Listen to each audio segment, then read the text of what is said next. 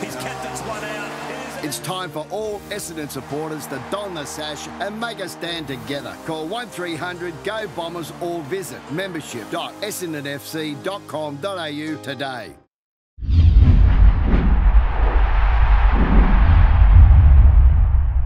Zaka, it's the eve of the season. You must be excited. Captain's run's out of the way. Yeah, definitely excited. It's always a great time of year, round one. You don't know what to expect, and you're just ready to play games, and you've done 3 months of training. So it's it's all come down to tomorrow, and it's going to be a great start, hopefully. How are the boys feeling? Yeah, they're feeling pretty good. I think we've had a good freshen up this week on the track.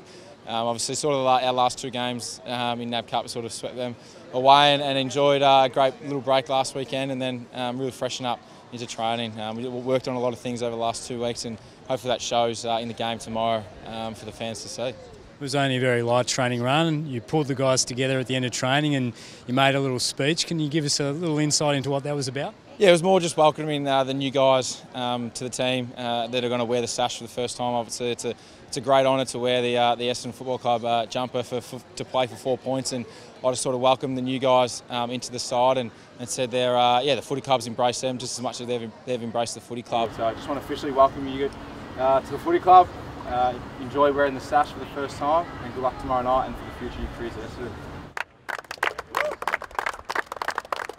There's been a lot of external noise around people writing us off already, but you personally, how do you feel the team's ready for tomorrow night's game? Yeah, I think playing those last two games in the NAB Cup sort of really helped us improve a lot over the last 2 weeks. It sort of saw some flaws in our game that we can really work on, and we definitely have done that over the last 2 weeks. I think the guys from going into the West Coast game, going into now, are a lot more confident in what actually we want to achieve and how we want to play, and say defend the ground and that kind of thing. So I think the guys are a lot more confident, and I think going into the game, it's going to probably hopefully show to the people that are watching the game and our fans actually improvement in the weight over the last 2 weeks, and hopefully we put in a good performance.